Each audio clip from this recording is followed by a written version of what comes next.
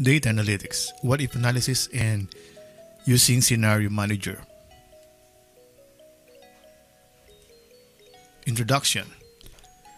Scenario manager is useful in the cases where you have more than two variable insensitivity analysis. Scenario manager creates scenarios for each set of the input values for the variable under consideration. Scenarios help you to explore a set of possible outcomes supporting the following, so varying as many as 32 input sets. Merging the scenarios from several different worksheets or workbooks. If you want to analyze more than 32 input sets and the values represent only one or two variables, you can use data tables, although it is limited to only one or two variables. A data table can include as many different input values as you want. Scenarios. A scenario is a set of values that Excel saves and can substitute automatically on your worksheet. You can create and save different groups of values as scenarios on a worksheet and then switch between these scenarios to view the different results. For example, you can have several different budget scenarios that compare various possible income levels and expenses. You can also have different loan scenarios from different sources that compare various possible interest rates and loan tenures. If the information that you want to use in scenario is from different sources, you can collect the information in separate workbooks and then merge the scenarios from the different workbooks into one. After you have all the scenarios you need, you can create a scenario summary report that incorporates information from all the scenarios. That lets you compare the scenarios side by side. Scenario Manager. The Scenario Manager is one of the what-if analysis tools in Excel. To create an analysis report with Scenario Manager, you have to follow these steps. Step 1. Define the set of initial values and identify the input cells that you want to vary, called the changing cells. Step 2. Create each scenario. Name the scenario and enter the value for each changing input cell for that scenario. Step 3. Select the output cells, called the result cell, that you want to track. This cell contains formulas in the initial set of values. The formulas use the changing input values. The Scenario Manager creates a report containing the input and the output values for each scenario. So again, let's repeat the steps. So we have defined a set of initial values and identified the input cells that you want to vary, called the changing cells. Then create each scenario, name the scenario, and enter the value for each changing input cell. And then select the output cell, called the result cell, that you want to track, and this cell contains the formulas in the initial set of values. The formulas use the changing input cells. Okay, so let's continue. Initial values for scenarios. Before you create several different scenarios, you need to define a set of initial values on which the scenarios will be based. The steps for setting up the initial values for scenarios are: define the cells that contain the input values, name the input cells appropriately, identify the input cells with constant values, specify the values for the constant inputs, identify the input cells with changing values, specify the initial values for the changing inputs, define the cells that contain the results, and the result cell contains formula. Name the result cells appropriately and place the formulas in the result cells. So consider the previous example of loan. Now proceed as follows. So let's define a loan amount. So this input value is constant for all the scenarios. So name the cell loan amount and specify the value 5 million. So this is the constant value. Define the cells for interest rate, number of payments, and type. So payment at the beginning or end. So this is 0 or 1. 0 for, I think it's the end, and 1 for paid at the beginning. So these input values will be changing across the scenario. So these are the values that will be changing. Name the cell interest rate, end pair, so number of payments, and then we have type. Specify the initial values for the analysis in these cells. So for interest rate, we use 12%, the number of payments as 360, and the type as 0. Then define the cell for the EMI or the payment. So this is the result value. Name the cell EMI and place the formula in this cell as equal to PMT or payment, the interest rate divided by 12. So we're getting the interest rate per month.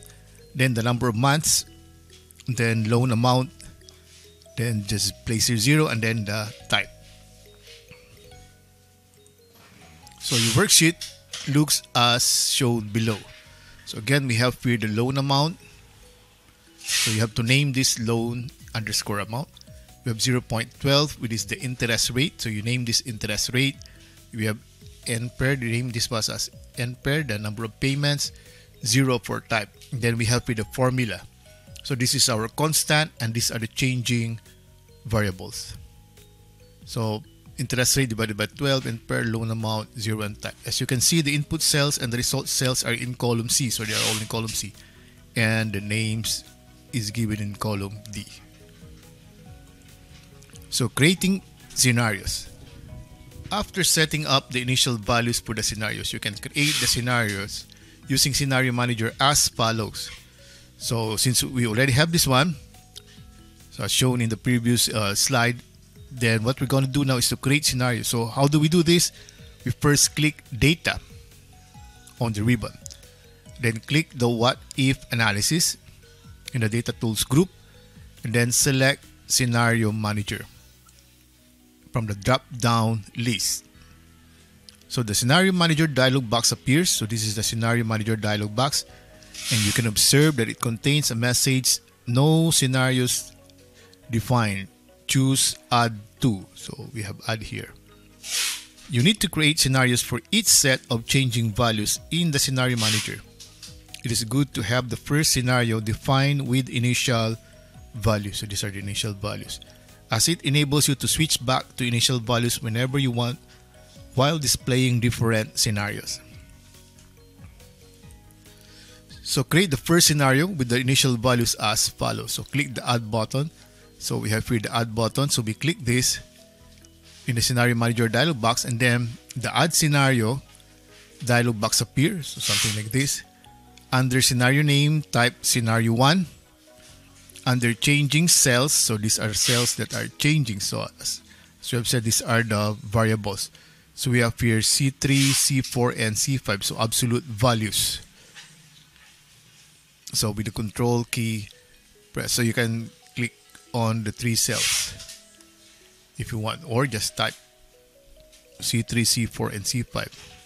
Absolute value. The name of the dialog box changes to Edit Scenario.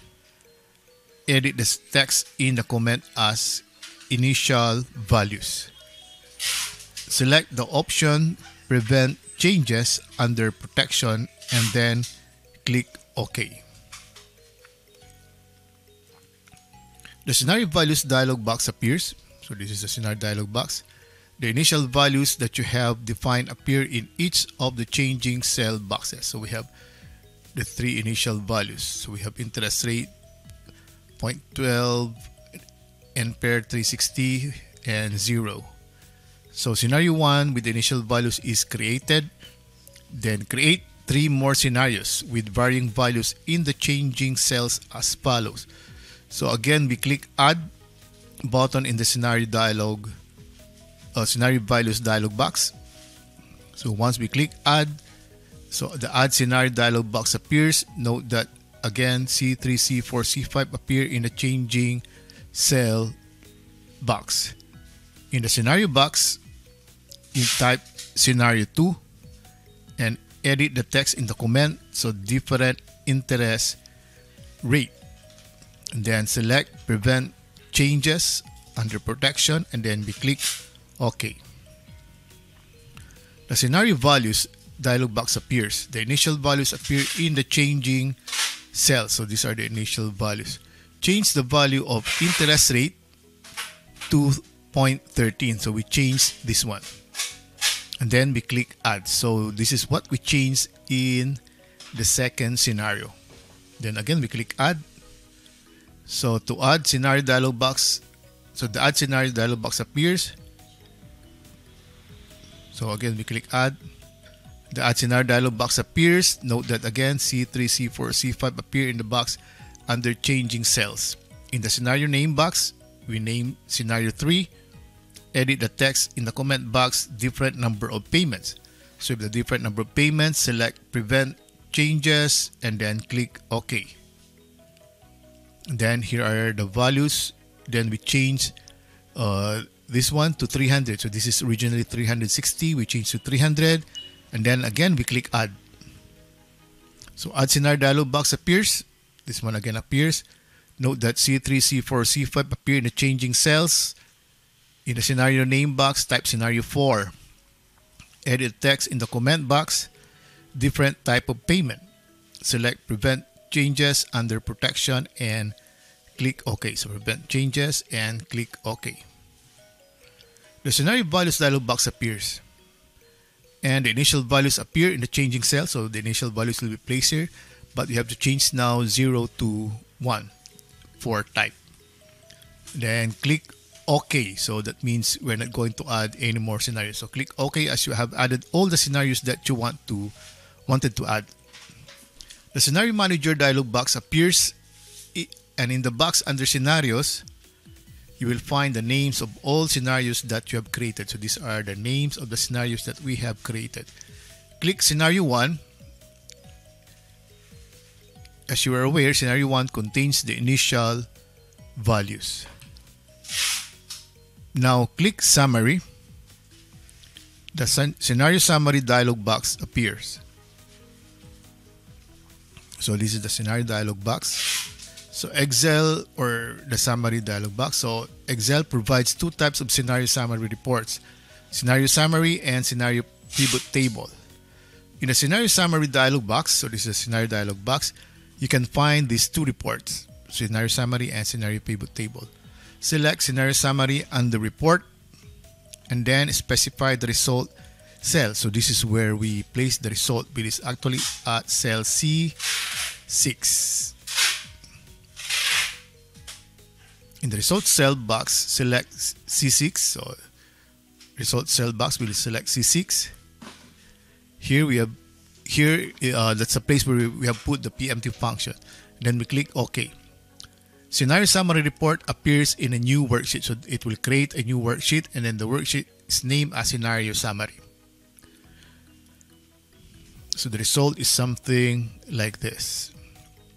You can observe the following in the scenario summary report. So this one. Changing cells. Enlist all the cells used as changing cells. So we have the 3. As you have named cells, interest rate, NPER, and type, these appear to make the report meaningful. So it's more readable. Otherwise, only cell references will be listed. Result cells. So a while ago, these are the changing cells. Then next we have result cells. So this is the result cells. Displays the result cells specified. So that's EMI. Current values. So this current values is the first column and enlists the values of the scenario, which is selected in the scenario manager dialog box before creating the summary report. For all the scenarios you have created, the changing cells will be highlighted in gray. So these are the changing cells. In the EMI row, the result values for each scenario will be displayed. So we have here the values.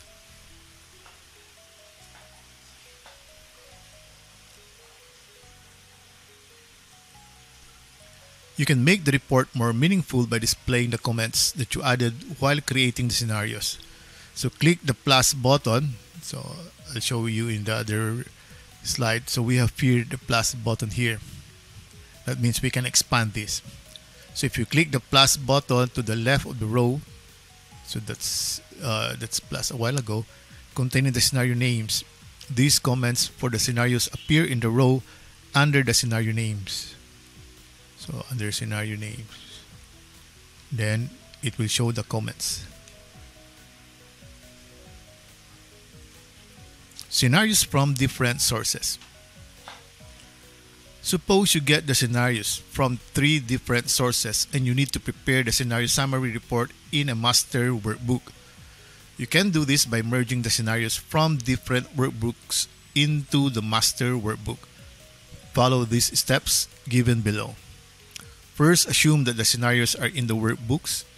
Bank 1 scenarios, Bank 2 scenarios, and Bank 3 scenarios. Open the 3 workbooks. So these 3 should be open. Open the master workbook also, and in which we have the initial values. So these are the initial values. Click data, then what if analysis, and then scenario manager in the master workbook, and then the scenario manager dialog box appear. As you can observe, there are no scenarios as you have not yet added any. So instead of clicking add now, we click merge. So why merge? Because the scenarios will be from different sources. So the merge scenario dialog box appear. So merge scenarios dialog box, and then as you can see under merge scenarios merge scenarios from, you have 2 boxes. So 1 and 2 for book and sheet. You can select specific worksheet from a specific workbook that contains the scenarios which you want to add to your results. Click the drop down arrow of book to see the workbooks. So click the drop down arrow book and you will see here all of the opened workbooks. So the corresponding workbook should be open to appear in the list. So if you click on book, so select the book Bank 1 scenarios. Bank 1 sheet is displayed at the bottom of the dialog box. So we selected Bank 1 scenarios, and then so for sheet we have here Bank 1. The number of scenarios found on source sheet is displayed. So there are 2 scenarios on this sheet. So we have created 2 scenarios in that sheet. Then we just click OK. So the scenario manager dialog box appears. The 2 scenarios that were merged into the master workbook will be listed under scenario. So we have Bank 1 scenario 1 and Bank 1 scenario 2. So if you notice, when we added or merged, it says here that there are 2 scenarios. That's why we have here 2 scenarios here. Click again the merge button, and then so the merge button, then the merge scenarios dialog box appears. Now select Bank 2 scenarios from the drop down list in the book box. So the merge scenarios dialog box appears. Now this time around, if we click on this, we select Bank 2 scenarios. So Bank 2 sheet is displayed, so that's the sheet name at the bottom of the dialog box, and then the number of scenarios found on source sheet are displayed. So that means there are 2 scenarios on this source sheet. Then again, we click OK. So after clicking that, the scenario manager dialog box appears again, and the 4 scenarios that were merged into the master workbook are listed under scenario. So we have 1, 2, 3, 4. Okay.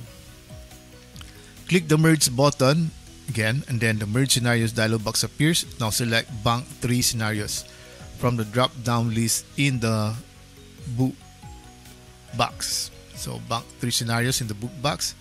Then here we can select Bank 3. So Bank 3 sheet is displayed. So this one at the bottom of the dialog box, the number of scenarios is found. So there's only 1 scenario for Bank 3 search it and will be displayed. So we just click OK.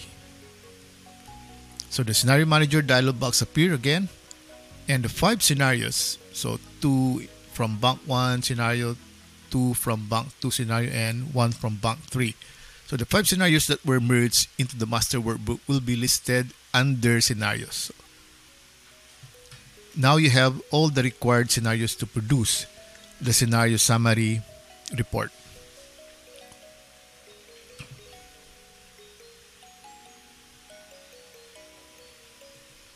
So click the summary button. So the summary button.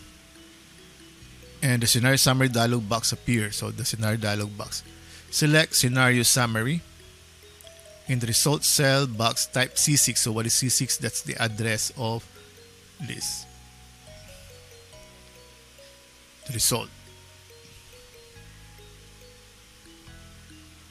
Okay, so scenario summary and the result cell, or the result cell. The scenario summary report appears on the new worksheet in the master workbook. So this is the result.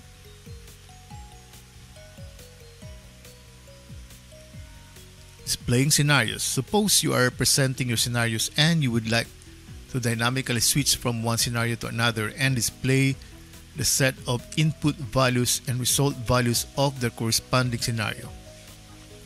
We click Data, What If Analysis and Scenario Manager, and from the Data Tools group, so from the Data Tools group, then the Scenario Manager dialog box appears. The list of scenarios appears. So these are the list of scenarios, or a list of scenarios. Then select the scenario you want to display. Let's say, for example, I would like to display this one, so I click on Bank to Scenario. Then the values on the worksheet are updated on the selected scenario. So if I click on this will be updated. So if you notice, it is originally 47,000, then here it becomes 43,000. So just click and then show. Okay. Scenario pivot table report. You can see the scenario report in the form of a pivot table also. Click the summary button in the scenario manager. Then the scenario summary dialog box appears. So this one. So select the scenario pivot table under report type. Then type C6 as the result cell. So this is the result cell. This is what we're computing. The scenario pivot table report appears on a new worksheet. So that ends my video lecture for a scenario manager as a part of what if analysis in Microsoft Excel. Thank you very much for viewing this video.